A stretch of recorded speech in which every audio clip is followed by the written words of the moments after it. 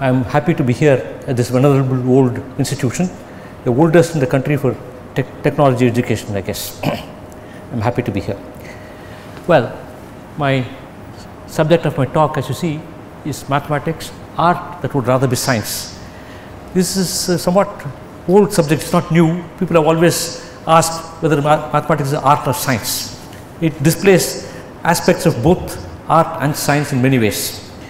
But maybe in some ways it is more art than science, and that is what I want to talk about today. Mathematics is probably the had acquired independent identity as an intellectual discipline.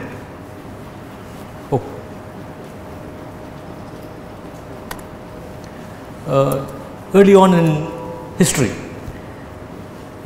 more than 5,000 years ago, already there was pursuit of mathematics as an intellectual activity. There are clay tablets dating more than 5,000 years ago, discovered in Mesopotamia in modern Iraq, which has, for instance, a list of Pythagorean triples of whole numbers x, y, z, such that x square plus y square equal to z square. That kind of list is found in a list of about 50 or 60 of them in a clay tablet, which is found in Iraq, and that is dated more than 5,000 years ago. So that is the kind of age that mathematics has had as an independent intellectual activity. And more, in fact, it was even greatly respected as a wonderful intellectual activity, as is evident, at least in this country.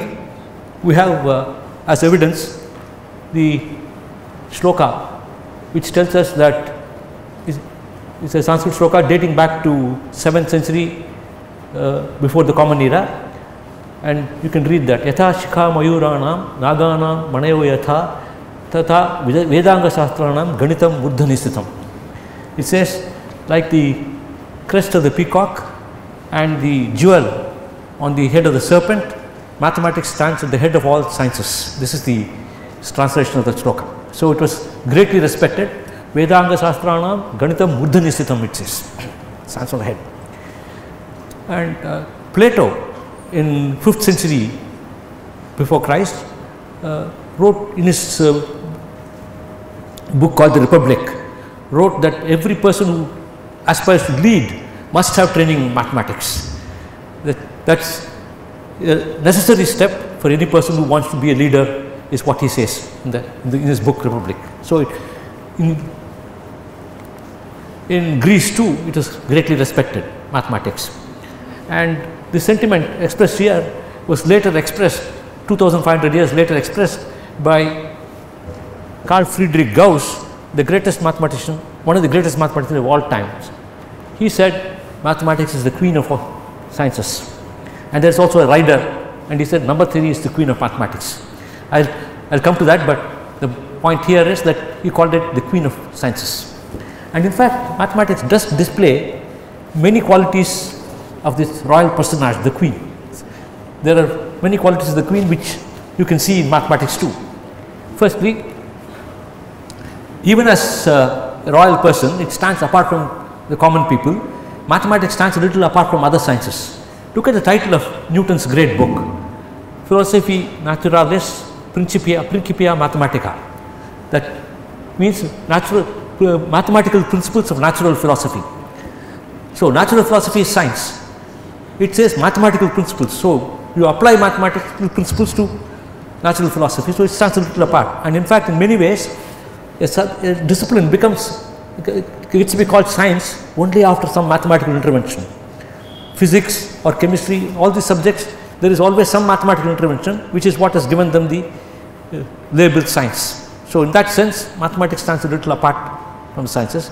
The queen, of course, stands a little apart from the common people. So that's a quality which it shares with the queen. Again, in mathematics, it's called the queen of sciences, and very rightly so.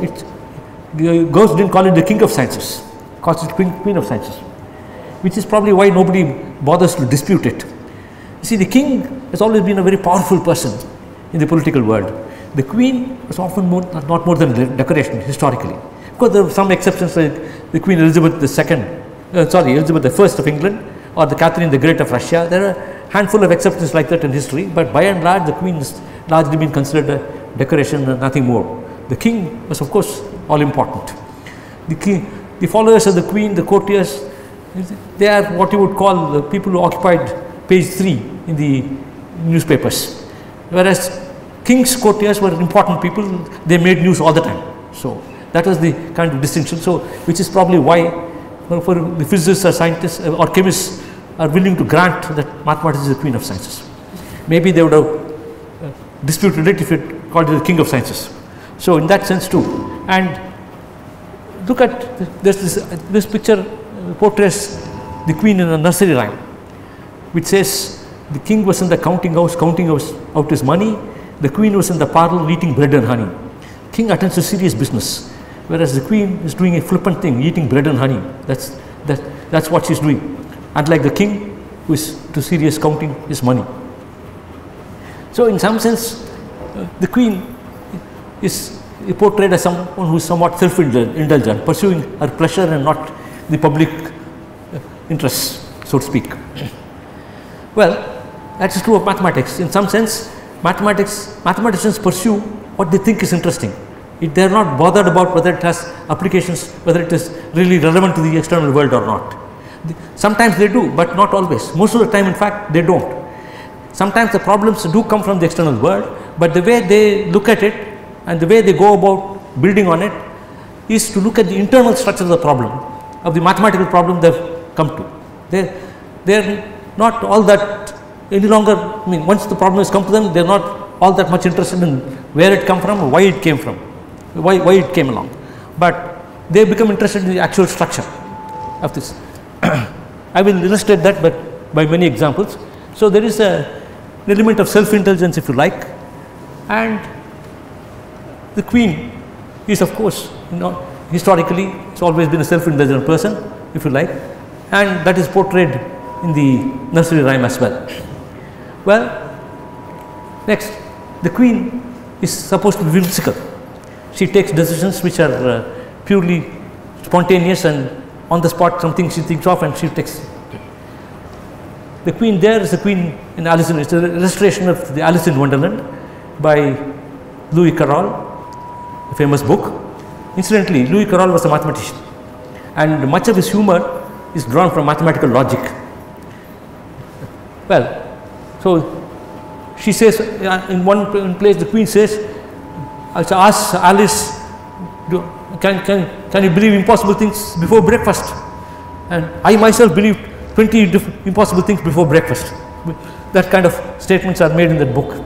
This is anyway, she is whimsical, and at the drop of a hat she will have people's heads cut off. Well, mathematics is also whimsical, in the sense that the decision on what problems are interesting, what we will work on, made by mathematicians, are simply what decided on the basis of what they fancy. Very often you will see many examples of that as we go along. I will illustrate with examples. But the most important, if you like, in the public imagination, the most important quality a queen has is she is beautiful. The queen is supposed to be beautiful in the popular imagination, and this queen, of course, who I showed you was not beautiful by no means, the queen in Alice in Wonderland, but in general, in popular perception, the queen is supposed to be beautiful.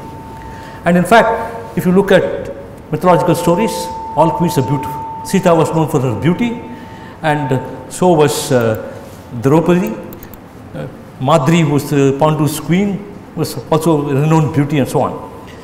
And we know also that what kind of trouble the beauty of a semi-historical queen caused recently for a filmmaker when he made this movie Padmavat.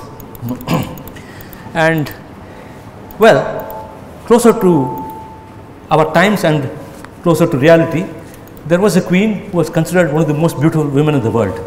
This was the Maharani Gayatri Devi of Jaipur, and you can see her picture there. She was considered one of the most beautiful women in the world. She was the Queen Maharani of Jaipur.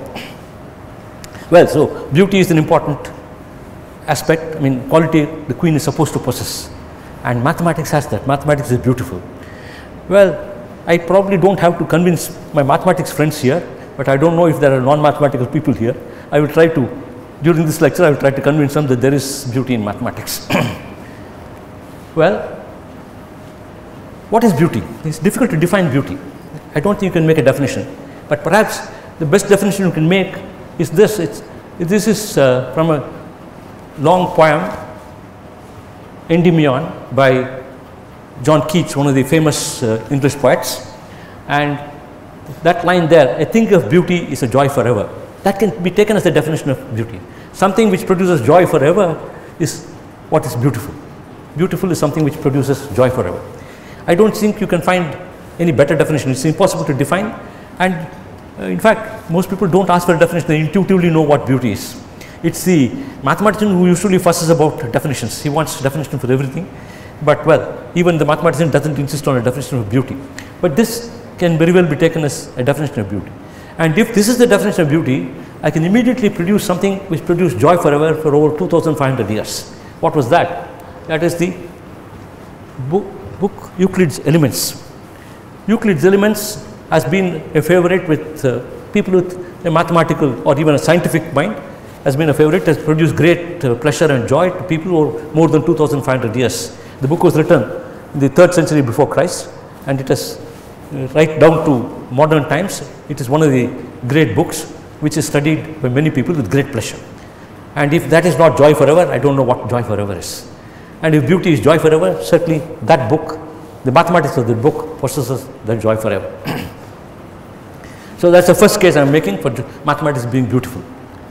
And here is a comment by a public intellectual, a name which many of you are likely to know, Bertrand Russell. Mathematics rightly viewed possesses not only truth but supreme beauty, beauty cold and austere like that of sculpture, without appeal to our weaker nature, without the gorgeous trappings of painting or music, and capable of stern perfection such as only the greatest art can show.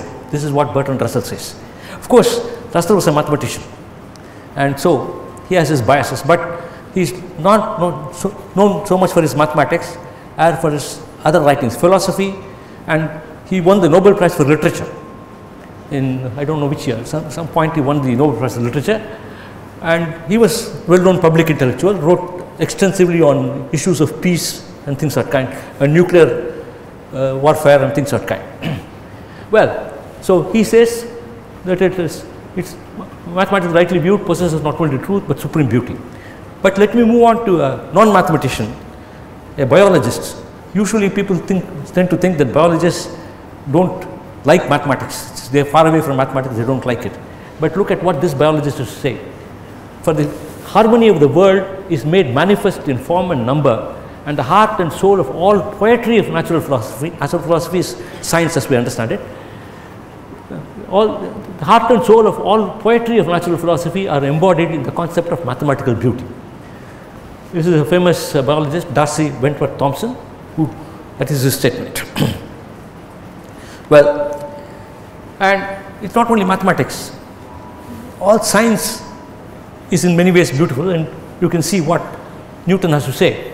This is a famous quote from Newton: "I do not know what I may appear to the world, but to myself I seem to have been only like a boy playing on the seashore and diverting myself in now and then, finding a smoother pebble or a prettier shell than ordinary, while the great ocean of truth lay all undiscovered before me." Note the words, the smoother pebble and prettier shell. He is looking for beautiful things. That is the search. What was he finding? He was finding great truths in science and mathematics. Newton is also one of the greatest mathematicians of all time, and his calculus is a discovery of great beauty, among other things. And he said that. Of course, I think you should ignore the first line. I think that was, what's the word I want? Anyway, that kind of modesty was not Newton's strength. He wasn't, I mean, that's a sham. I do not know what I may appear to the world, he says. No, he jolly well knew he was considered the greatest intellectual in Europe. There's no doubt about it. He jolly well knew that, but it's a statement you have to make, but the rest of the statement displays a certain humility, a modesty, which is modesty when you face science, when you face the great ocean of truth. That is genuine modesty, there is no question about that. Then you feel small. Yes, he certainly did. That was genuine. But the first sentence is not genuine. Anyway, but that kind of modesty, he doesn't, why should Newton be modest that way? Because looking at his achievements, there is no reason for him to be modest in that way. Anyway, and yeah, also note that it's to appreciate the beauty of Newton's work, the language is mathematics. It is the calculus that makes his work really beautiful, make it understandable, beautiful.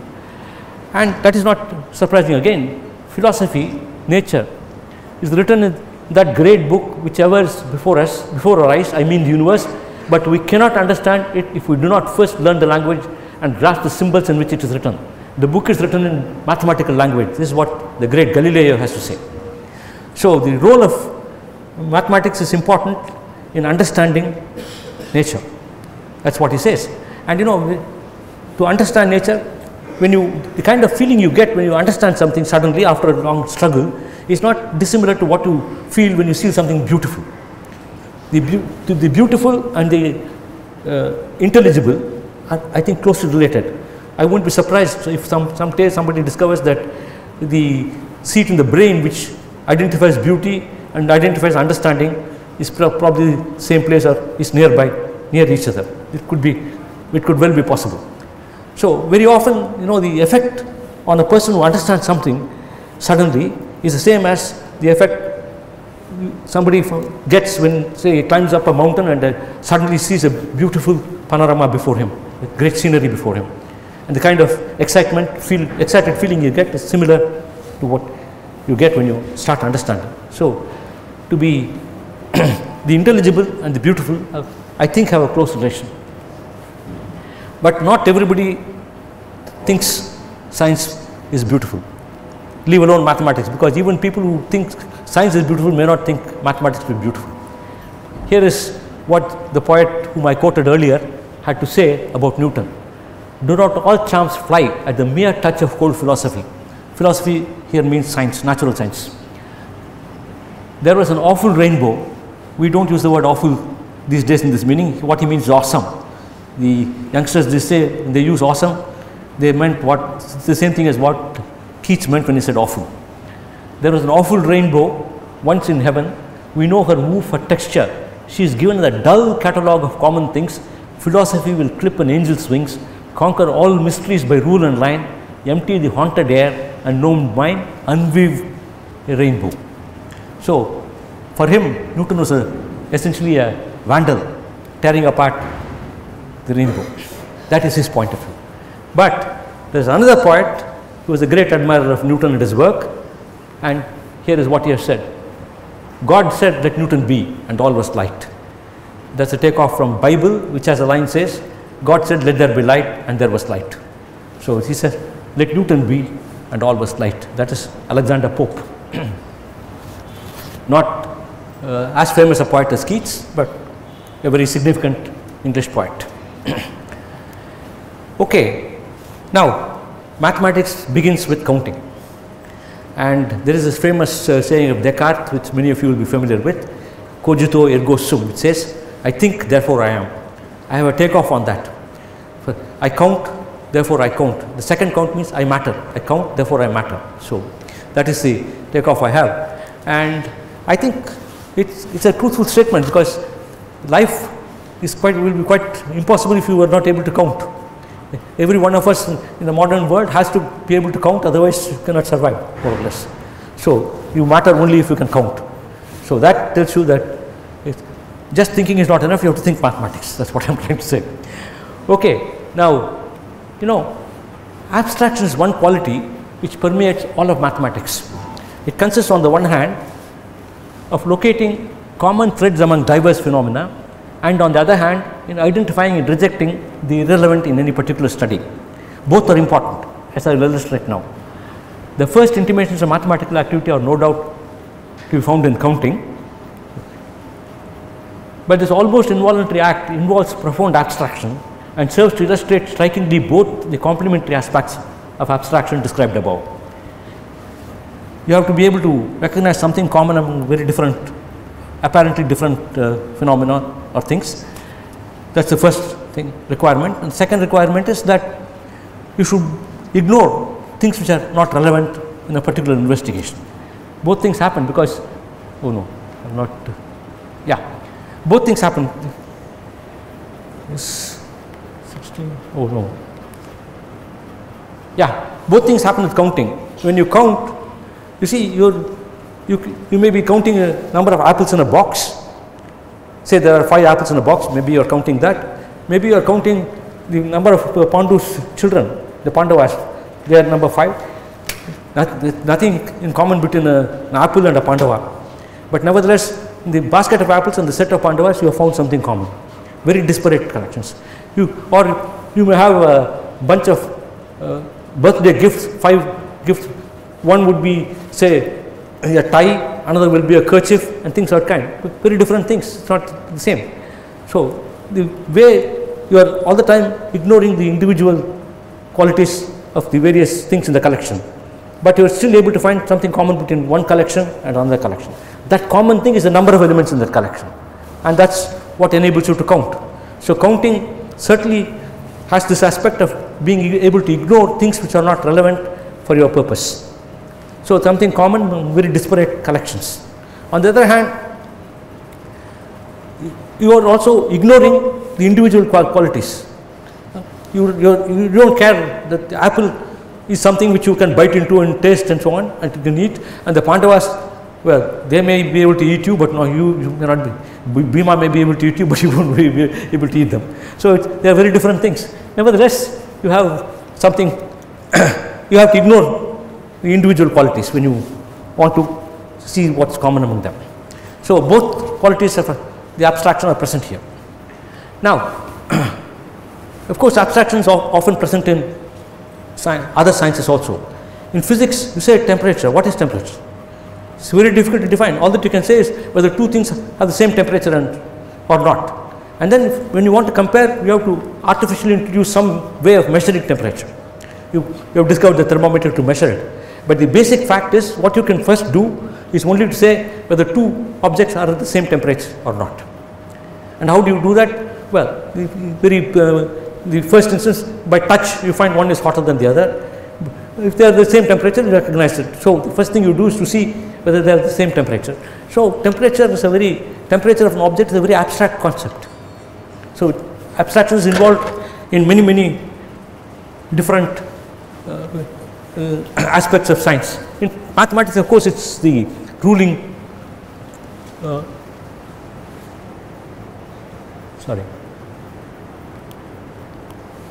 Yeah, it is the most important thing for mathematics, whereas it's also important in other sciences. Now, counting, you may not find it beautiful. Most of us will not find it beautiful, but if you sometimes watch young children counting, they get a lot of pleasure out of it. So there must be some beauty there. We become inured to it because it's become familiar. We do it so often, at some point it becomes familiar. This is what Richard Dawkins called anesthetic of familiarity. Familiarity acts as an anesthetic and dullens your sensibilities about beauty.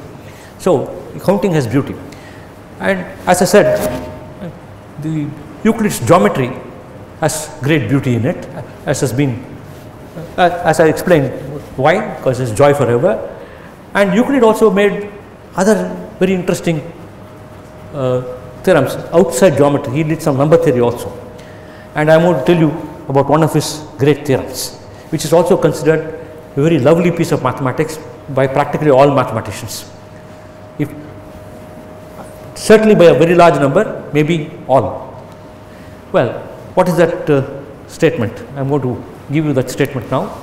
Another beautiful piece of mathematics, which again worked to the Greeks, most specifically to Euclid. First, I suppose most of you know these things, but in the possible case where there are some non-mathematicians who are not familiar with these concepts, I will just recall some things. Recall that a prime number, or simply a prime, is a whole number greater than 1 whose only devices are itself and 1. It has no other devices.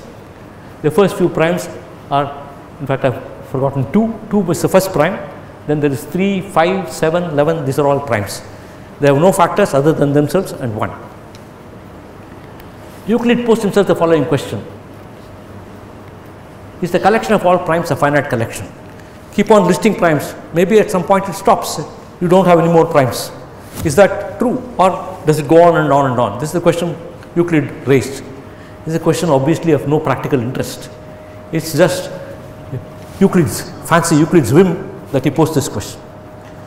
And he answered it also, and his answer was, he answered negative. He proved the following: the set of all prime numbers is an infinite set.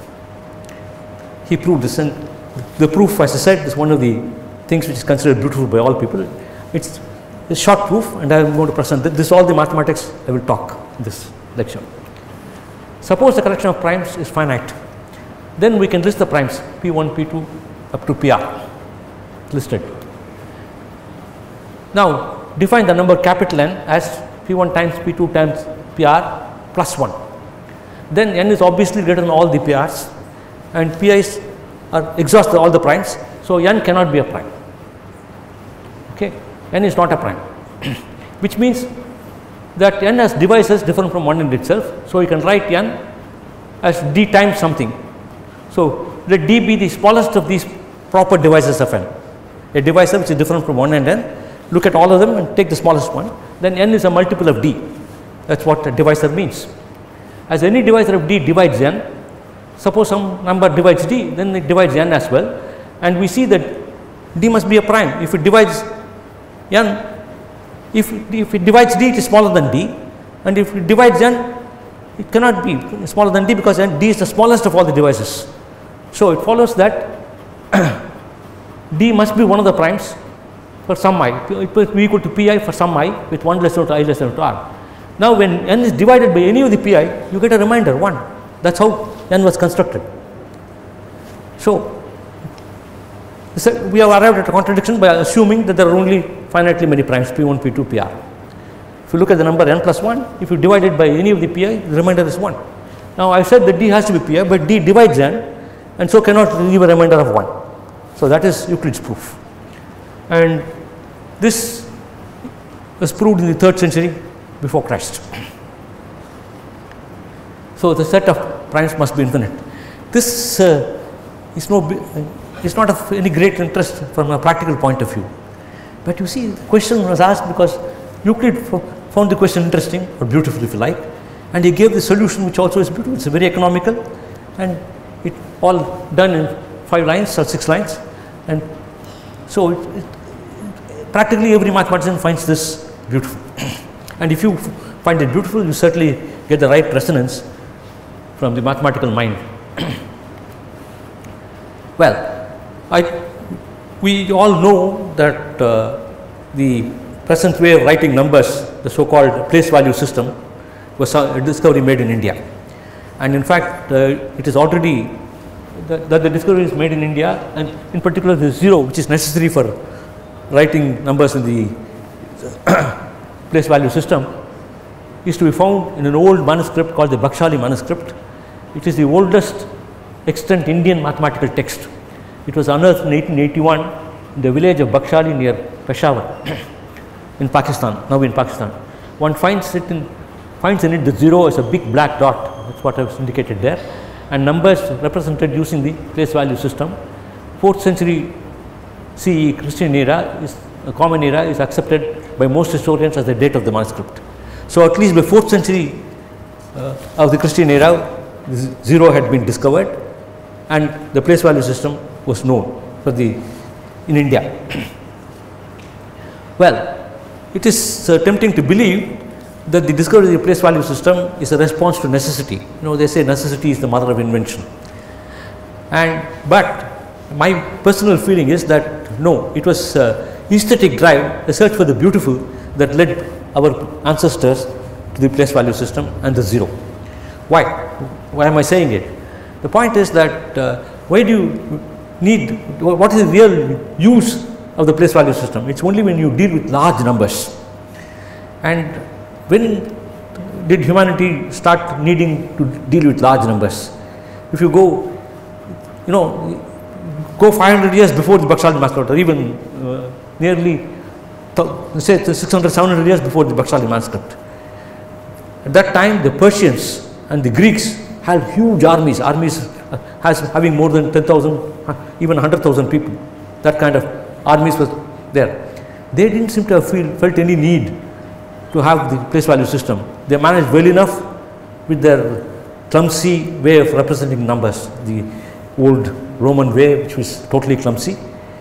They were managing with that. So they didn't seem to feel the need. So our people, on the other hand, discovered it. Once again, of course, the Mauryans did have large armies, but I don't know if that was the motivation. Because on the other hand, if you go back to the Vedic period, our ancestors had names for large numbers, powers of 10 up to the 19th power. There are names in Vedic texts for numbers like that. And they wrote down, they didn't write down, but they had given names to numbers like 5,746. That, see, when you want to give the name or pronounce the name, you don't need the zero. When you say 5,703, there is no zero involved. But when you write down, of course, you have to put the zero. But in Vedic times, they didn't have the zero, but the names given to numbers was following the place value system. So you didn't need the zero as a place value. That's not necessary. But they had this. And this obsession, in fact, there is a story of Buddha entering a competition to name the largest number, which of course is rubbish. There is no largest number. But he entered a competition and won the competition hands down. Nobody else could name a number which is as big as what Buddha named. That's a story which goes around in Buddhist mythology. And so my own feeling is that it is an urge to be able to write down any number you want. It is an aesthetic urge. You wanted a nice way of writing any number the moment you think of it. And that is what made our ancestors discover zero and the place value system. Here is the numerals in the Bakshali manuscript. They are not like our current Arabic numerals, nor even the Devanagari numerals, which is often used in this part of the country. Okay, now the motivations for these discoveries, as I said, is not any external agency. They were contemplating numbers per se and arrived at that system. Or Euclid, when he was contemplating numbers per se, he defined prime numbers and proved his theorem. All these were internal to mathematics. The inspiration did not come from outside mathematics. Though I must say, counting itself has its inspiration from outside. It is the marketplace that gave birth to counting, and all the early arithmetic which we learn in school is the marketplace that is responsible for it. But at a certain point, when you talk about primes, the marketplace has no role. And primes have found some use in recent years in cryptography, but in all the 2000 years before us, when people were talking about primes, it had not found any applications. Anyway, mathematics also derives some inspiration from outside. It's not always that it gets only from internally, but from outside. Newton's mathematics, calculus, was certainly invented because he wanted to understand motion. And without that motivation, he probably would not have discovered the calculus. So there are some external. But even when the source is external, after a certain point, it takes on a life of its own, and mathematicians start developing more and more, studying more and more the structure, the mathematical structure involved, and build a huge edifice on it. The calculus which Newton started was with the specific intention of motion, but people didn't stop with, once motion had been explained using the calculus and the differential equations which Newton offered, they didn't stop talking about the calculus. They went on to put the calculus on a firmer hold, firmer foundation, and went on to discover more and more facts about differentiation and integration, which are purely internal to mathematics, nothing to do with the external world. However, at a later point, people also started noticing that many of these new developments of the calculus, which are not motivated by any external applications, found applications elsewhere. In physics and chemistry, they found these developments found new applications. So it's a symbiotic relationship, as I say. When some mathematics is born from outside inspiration, it still takes on a life of its own and develops along lines which are dictated by internal considerations, but again it makes contact with the external world at some point. These are two mathematicians, Joseph Fourier and Carl Jacobi. They were contemporaries. Fourier was somewhat senior man. So Fourier was a great friend of Napoleon's. And Fourier is a well-known name even outside the mathematical community. In fact, the physicists probably know more about Fourier's work than the mathematicians do. He did some very important work on heat, Fourier, and introduced what is called the Fourier series in connection with that. Anyway, Fourier apparently once admonished Jacobi for pursuing useless mathematics. And here is Jacobi's response. A scientist of Fourier's caliber should know that the true end of science is the greater glory of the human mind, and under that title a question about numbers is worth as much as a question about the system of the world. So Euclid's obsession with number theory was as legitimate as Newton's obsession with motion, is what Jacobi would like to say. And this is a point of view which is held by many mathematicians. They do not think that something which is applicable is necessarily superior to something which is, in fact, they tend to think that something which is not applicable, not necessarily applicable, if it's more beautiful in quotes in their view, is the more important thing to pursue. Well, I would say that these are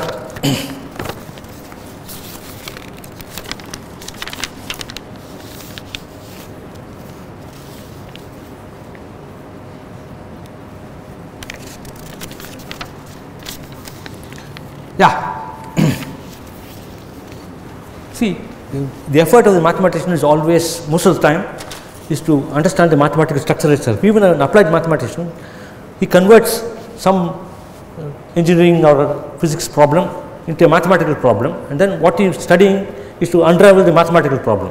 So it is still mathematics and not physics or engineering. What the applied mathematician does is mathematics.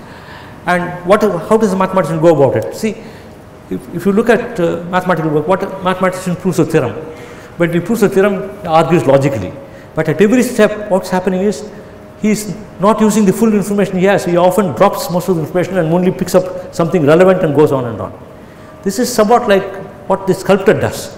The sculptor sees a piece of stone, but in his mind he can see inside it something else. The Ashoka pillar was carved, the three lions is what the sculptor had in mind from some amorphous piece of stone, and it chips away. You seem to be getting rid of some material all the time, but at the end you produce this. So this work of the mathematician is not dissimilar to the work of the sculptor. Similarly, that I just gave two examples of sculpture, one going back to the 3rd century Ashoka lion capital, while the Nike, the winged goddess of victory, goes back to the 2nd century. By the way, the shoes Nike is named after this goddess. That's where the name comes from. Okay, now, again, let me give another example of developments in mathematics which were all dictated by aesthetics and not by any external consideration. We all know how to solve the quadratic equation. The quadratic equation, the solution is written down there, minus b plus or minus root of b square minus 4ac divided by 2a is a solution which we learn at school. I don't know what 8th standard, 9th standard is the time when we learn it at school. When was this first discovered? First, when did they start looking at quadratic equation and why? Linear equations came in early, and that can obviously have practical applications, though the practical applications of linear equations in our textbooks, school textbooks, are often artificial. They will tell you 4 pencils and 3 pens cost so much, 2 pencils and 8 pens cost so much, so find out. Whoever, the basic data given is never what you get normally, I mean not naturally, it is an artificial kind of thing. But anyway, you can see that there can be practical problems for which linear equations are necessary. But quadratic equation, I do not know, not at no elementary level is the quadratic equation ever encountered in practical matters, not in your day to day market dealings, no, it won't come. Linear equations come, but not quadratic. But nevertheless, mathematicians wanted to solve the quadratic equation, and it was solved as early as certainly by Brahmagupta's time, which is 7th century. It was solved. Indians knew the quadratic solutions of quadratic was also known to other people, the Chinese as well as the Greeks. They knew how to solve the equation. But so it's actually a merge. Somehow they form the quadratic equation already formulated. There are quadratic equations which are formulated in the Mesopotamian tablets, though there is no solution given there, but they are formulated. So the obsession with that dates back to 5000 years. By this time of Brahmagupta it has been solved, but why? I don't know, it's just an urge. Somehow these people came across the equation, and it's a purely mathematical construct. They arrived at, looked at the equation and they want to solve it. It's some kind of search for the beautiful, if you like, and they arrived at this. And once they arrived at it, they didn't stop there. Naturally, mathematical curiosity, what about the cubic equation? And took another 500 years, 600 years before the cubic equation, even more. Brahmagupta lived in 7, it took something like 800 years before the cubic equation was solved. The cubic equation, in fact, there are many attempts to solve the cubic equation, including by Bhaskaracharya in the 12th century, and two Islamic scholars. Most people would not know that Omar Khayyam was also a mathematician, was leading mathematician of his time, and he attempted to solve the cubic. And there was another mathematician whose name, just now, Arab mathematician whose name I forget, who also attempted. They failed. All this in the 11th century. In fact, Omar Khayyam, of course, is well known to be a poet. You know, Bhaskaracharya's Lilavati, all the problems are posed in poems. Every problem is a poem. The solutions are more prose. There is no, but every problem is posed as a problem, and he displays great imagination in those problems. So he has I mean, he had certainly poetic talents. In the book, Lilavati displays that. And he has also something common with the other Arab mathematician. They share the same year of birth and year of death. Anyway, that's unimportant. So these are the three people. Yeah, the other man was Al-Tusi, Omar Khayyam, Bhaskara. Omar Khayyam and Al-Tusi, I think there are old pictures based on which these old paintings. So these are probably, they are probably authentic, but Bhaskaracharya I don't think is authentic. It is some artist's version of Bhaskaracharya. You know, our historical documents are very weak very often. They don't, you don't have real pictures of people which you can say that man looked like this. Somebody picked up this. I personally would have preferred some other artistic impression, not this. But anyway, that's the one. It's one which I found on the internet. So, okay. So these three guys tried very hard and didn't succeed. And finally, it's only in the 16th century that this man Niccolò Tartaglia managed to solve the cubic. He wrote down the solution of the cubic equation. And a little later, working on the basis of Tartaglia's work, Ferrari solved the 4th degree equation. And then, of course, there was an attempt to attack the 5th degree equation, can you get solutions and so on. Now came a big surprise. The point was, and that surprise came from the man on the left, Hendrik Abel, who, as you can see, died at the age of 27. By that time, he made a profound discovery. He in fact showed that you cannot find a solution of the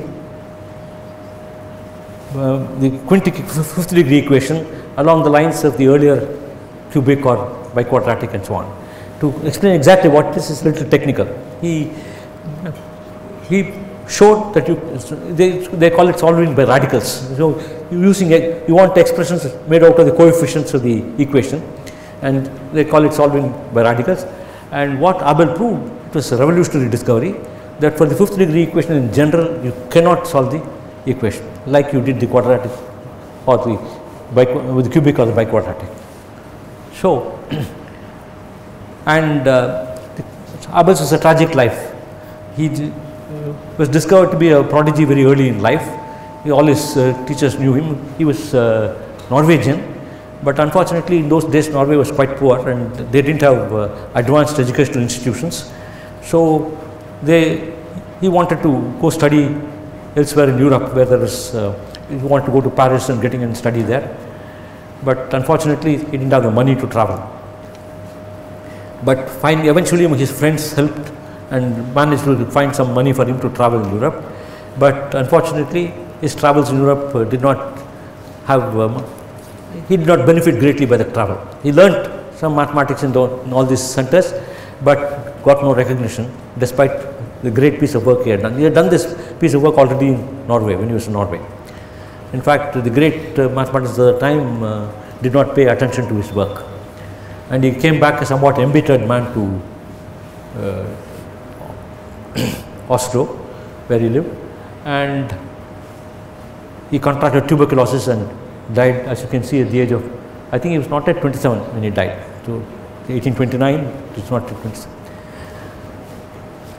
And as irony would have it, the day after he died, there was a letter or telegram from Germany, from Berlin, offering him a professorship in Berlin. Well, that is the tragic story of. And then came along this guy, Galois, who died at an even younger age, 21, as you can see. He knew of Abel's work, but was not satisfied. Said, okay, he has proved some fifth degree equations cannot be solved, but given an equation, can one say whether it can be solved or not? This was his motivation. He wanted to know, he wanted to understand that, whether given an equation, whatever degree, can one find out whether it can be solved by radicals or not. And he formulated a profound theory to do that. That's now called Galois theory. This name is spelled Galois, but the French have a tendency to ignore lots of consonants. So it's pronounced Galois, which is something, when I first saw the name, of course I pronounced it Galois. And much later I learned the correct pronunciation when I met people who knew how to pronounce the name. Anyway, Galois actually discovered a profound theory which is named after him, Galois theory now, which tells you whether a given equation can be solved by radicals or not. That was Galois' achievement. So he again died young. He died in a duel. He fought a duel over a woman and was killed in the duel. But some papers of his survived his death. When you die at 21, you don't write up many things, but he had written up something of his Galois theory, which survived, and was again took some years before people found what a treasure it was. That is Galois. But notice, in both cases, the mathematics was advanced by these people, not because they wanted to solve some practical problem. No, it was purely theoretical questions that they asked, and curiosity of a kind which they found something beautiful in this, and that's how they went about it, both Abel and Galois. But their work later had profound applications. Galois, what we call group theory, started with Galois. I mean, not quite, but anyway, he made great contributions to group theory, and all that in connection with his work on equations. But group theory has tremendous applications these days in physics, crystallography for instance, and in chemistry. These are, crystallography after all is a common thing for chemistry and physics, and in such disciplines group theory plays a role, and group theory plays an even more important role in quantum mechanics. So these are this kind of thing keeps happening. I already mentioned this. Now, yeah, there is another story which illustrates how the pursuit of mathematics is dictated by internal considerations. all of us know Pythagoras theorem, and on the left is a tablet, is a picture of a tablet discovered in Iraq, which I mentioned earlier, and it has a list of Pythagorean triplets, whole numbers. We all know that, everybody knows that 3, 4, 5 is a Pythagorean triplet, and 5, 12, 13 is another Pythagorean triplet. These guys had listed, and they had many more, because this particular tablet has this. There is another tablet which has many more. They probably knew at least 50 or 60, and maybe even more, because what was discovered is only this much. So Pythagorean triplets were known even from there, and they are, of course, I don't know what they called them, but they are now called Pythagorean triplets because of Pythagoras theorem. So a triplet is a Pythagorean triplet. A Pythagorean triplet is a triplet of numbers, 3 numbers, all whole numbers, a, b, c, such that a square plus b square equal to c square. And the Greeks knew a great deal about Pythagorean triplets. In fact, this mathematician Diophantus, a Greek who lived in the 3rd century of the Christian era in Alexandria, he wrote this book. Diophanti is the name of the Diophantus. It's possessive case of Diophantus, Diophanti Alexandrini of Alexandria, and Arithmeticorum is the name of the book. And he already knew that every Pythagorean triple is essentially the form TPQ, 2PQ, p square minus q square, p square plus q square. And its elementary algebra tells you that this is a Pythagorean triple. If PQ are integers, all these 3 are integers, and then you look at p square minus q square, p square plus q square, and 2PQ. Sometimes you have to divide by 2, because if p and q are both odd, p square minus q square is even, so you can divide by 2, and that will also give you a Pythagorean triple. All 3 can be divided by 2, and you will be done. Anyway, Diophantus knew this, and in the cut to 17th century, here is this man called Pierre de Fermat. Many of you know about Fermat's last theorem, and maybe many of you know the story, but I will repeat the story because it's one of the most fascinating romantic stories in mathematics. He was a judge.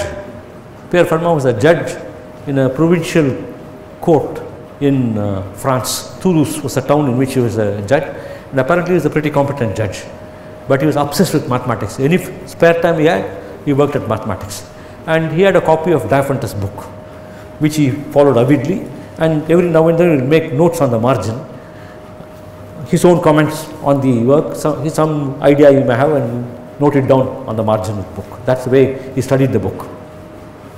And one of the notes on the margin was this. It was of course written in Latin, but the translation is given here. On the contrary, it is impossible to separate the cube into sum of 2 cubes. This was written on the page in which Diophantus was discussing Pythagorean triples. So there, a square of an integer was being written as sum of 2 squares. So on the contrary, it is impossible to separate a cube into the sum of 2 cubes, a 4th power into 2 4th powers, or generally any power above the 2nd power into powers of the same degree. I have discovered a truly marvelous demonstration of this general theorem, which this margin is too narrow to contain. This is what he wrote in that book. Now, and this is the statement, if you like, very formally, you cannot find whole numbers a, b, c such that a power n plus b power n equal to c power n the moment n is greater than or equal to 3. That is the statement which he had made there, that such a statement is true is what he had said, and he claimed he had a proof for that. But he didn't publish a proof, he didn't write down a proof anywhere. When they looked up his posthumous papers, they couldn't find anything. And even this was not known to his contemporaries. It was known to some of them only after his death, and that is because his son published an edition of the Diophantus book with comments from the marginal comments of Fermat. He did that, and then it became known, and he had made, this is just one of several comments, and in every one of those comments he published a theorem, sometimes proving it if the space margin was not too small to hold it, and he had stated several theorems. And after his death, when it became known, many of those problems fascinated many mathematicians, and one by one many of them were solved. Within 20 years, all though problems he had claimed to have solved, other people could solve. But this one, no. It had to wait 350 years before it could be solved, this problem. And it fascinated mathematicians no end. Once again, why is this has no earthly use for anything practical? This the fact that it does not have a solution, big deal. So what? Is what the practical man may ask. But the mathematician finds it fascinating. He finds it, the question itself, a beautiful question. And he finds that formulation a beautiful formulation, that there are no solutions of this kind. In fact, many leading mathematicians spent a lot of time trying to solve this problem. But in the process, many of them did not succeed, but in the process they discovered lots of interesting mathematics. In an attempt to solve, they created new mathematical structures and went on. So, these were some of the mathematicians who tried their hand. Euler managed to prove it for n equal to 3, a power n plus b power n equals c power n. There is no solutions in integers if n is equal to 3 is what Euler proved. Dirichlet proved it for n equal to 5, and this man proved it for n equal to 7.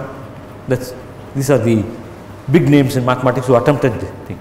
And here is another important mathematician, a woman mathematician, a relative rarity. She proved a very interesting result. She did not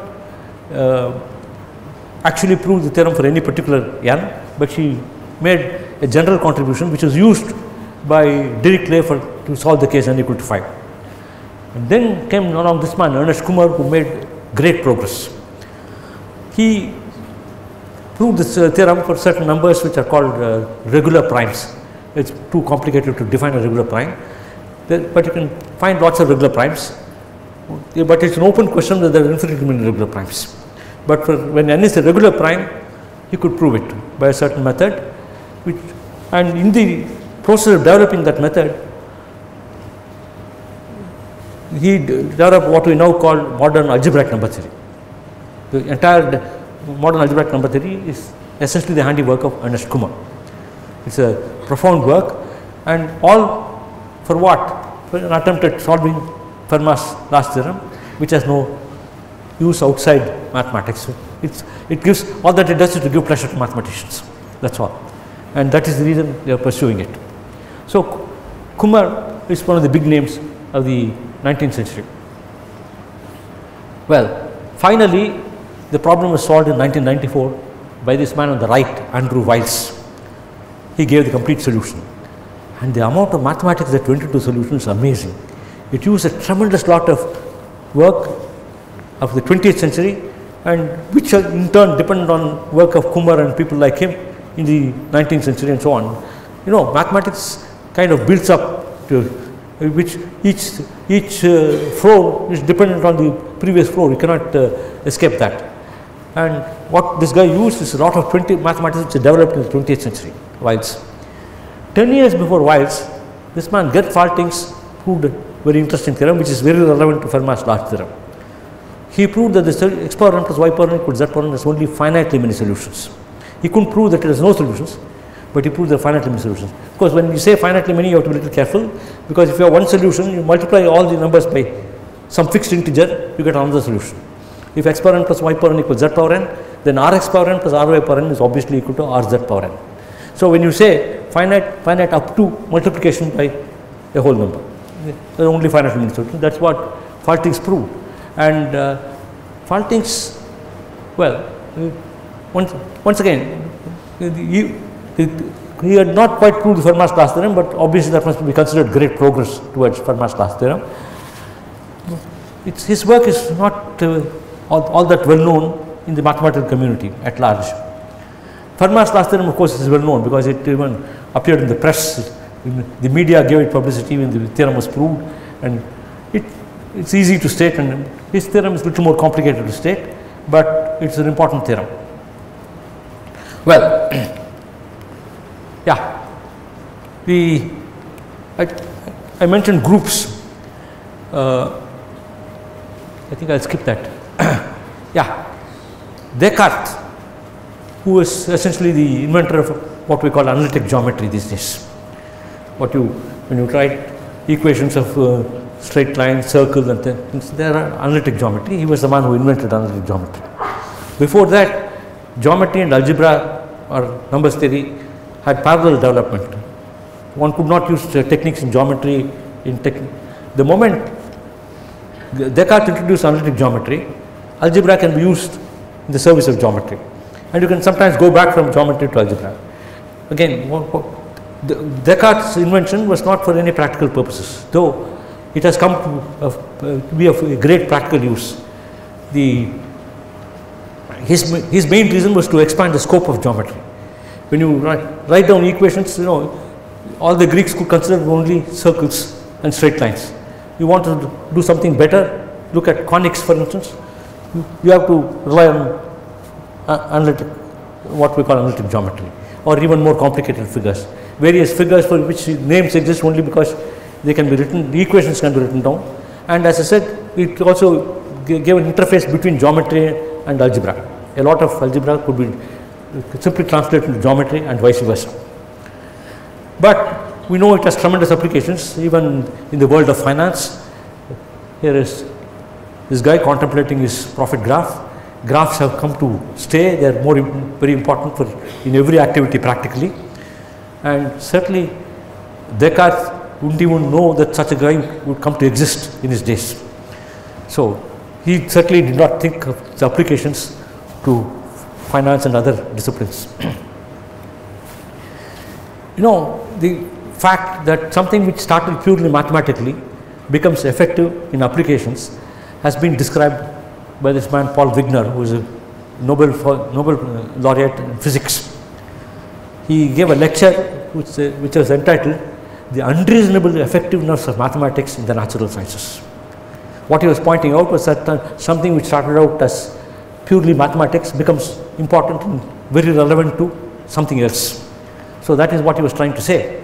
Oh, I'm sorry, I think I've run out of time. Anyway, I'll just say he claimed this he said is unrealistic, so that's why he called it unreasonable effectiveness of mathematics. But a very opposite view has been expressed by Darwin. He said, every new body of discovery is mathematical in form because there is no other guidance we can have. This is what a person like Darwin says, and we all think biologists have no great sympathy for mathematics. Well, I don't think I want to say much more. Let me close with two comments. One is that, you see, one recognizes every creative activity, there is always a certain amount of conflict between imagination and discipline. In natural sciences, the discipline comes from the external source. You can build a beautiful theory, but it has to agree with what nature is doing, which is only by experimenting you will find out whether it agrees with what nature does, or there are experiments which nature itself provides, only if it agrees. In mathematics, there is no external force applying discipline. It's internal. You have to argue out everything logically, correctly. That's one aspect. But there is another disciplining factor which people don't recognize. That is aesthetics. Mathematician, why does he pursue one problem but not another? What he pursues is beautiful is what he perceives. So aesthetics acts as a disciplining factor. Apart from the rigors of logic, discipline is also imposed by this. So, in a sense, the discipline imposed by logic is also important, but aesthetics is also an important factor. Finally, my title was a question mark: is mathematics art that would rather be science? The case I have been making is that mathematics is like art. Many of the characteristics I described are essentially like art. The fact that it derives its inspiration from internally, the fact that it's a pursuit of beauty. Everybody agrees that art is pursuit of beauty, and I am saying that mathematics is also pursuit of beauty. Many of these aspects is very similar to art. But why do I say, why is mathematics? Where did I put a question mark? Because mathematicians are more comfortable in the company of scientists, not in the company of artists. For one thing, the scientist has some appreciation of the value of mathematics for their own discipline. The artist doesn't have any use for mathematics, so they cannot see why it should be done at all. But the scientist sees that it has something to do with his own work, and he can appreciate that. And the logical thinking is another aspect which the scientist also has to employ. So for that reason, the scientist has an appreciation, and naturally the mathematician is more comfortable in the company of people who has some appreciation for his work, and not for people like Keats, who dismisses all science as useless, I mean as ugly, if you like. So that's the reason for the title. Thank you for your attention.